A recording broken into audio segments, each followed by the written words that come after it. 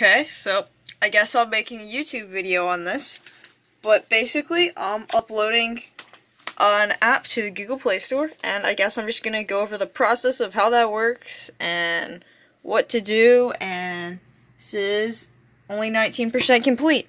So I have this nice little app right here that I'm making for a local nonprofit, and what you just do is go File, Build Settings, and then right where you have Android, I've just clicked Build App Bundle for the Google Play Store, and Development Build. And you can also do Build and Run it on your device, but I did not do that. And so apparently oh yeah, I forgot, I'm now a vlogger. Also, since I have to do this for iOS, and I've applied for a grant for developer thing, which they haven't gotten back to me yet, I'm downloading Xcode, which has decided to this is literally taking over an hour to download.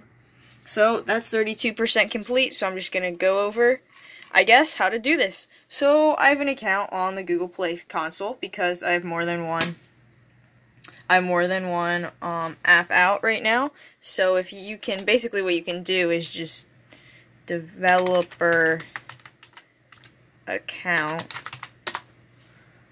if this ever loads, and Apple developer, Google developer. This is what I have, if this loads. So basically what you have on here is you can download and create your Google developer account. And again, I just created an Apple ID, and basically all you have to do for Apple developer is just do your Apple ID. Here's and then I have Xcode downloading in the background. But here's the thing for Apple. For the Google Play Store, I believe, I think it's free. I got it for free because I got it through school and I was a student. But I think usually it's like a one-time fee of, I want to say, maybe like $50. The thing about uploading something to the Apple Store is it's a yearly fee of $100. That's really expensive if you're like a small, I guess I'm a small developer, I don't know, I'm not even a developer. But if you're just someone who's trying to get your app out there, yeah, it's gonna be hard. Okay, so this is still loading. So I'm just going through here and doing my upload key, my version, and all that stuff. And then basically when you go in, you can go here. Oh no, I don't want to leave that.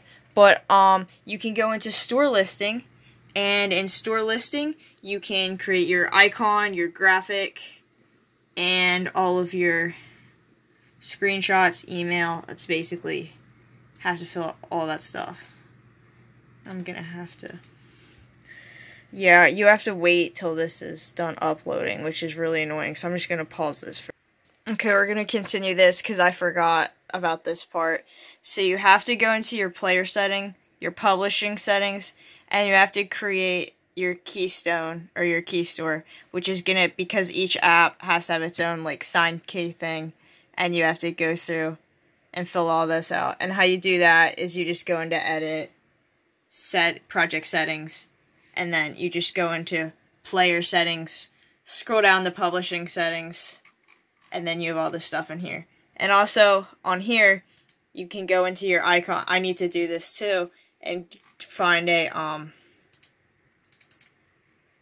there we go. You can find your icon for your app.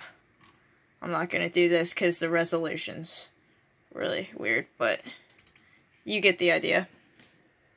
And yeah.